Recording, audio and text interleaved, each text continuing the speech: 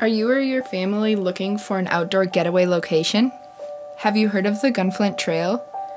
Then you're probably wondering where the famed Gunflint Trail outdoor destination is located. This approximately 55-mile-long stretch of wilderness road begins in Grand Marais, Minnesota, in northern Minnesota, in the Superior National Forest, and the road goes northwest toward Canada.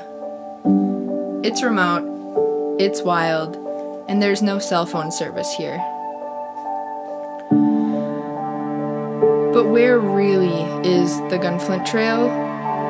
It's in the wilderness in the midst of the boreal forest, surrounded by bear and moose and lynx, wolves, and all of the other little creatures.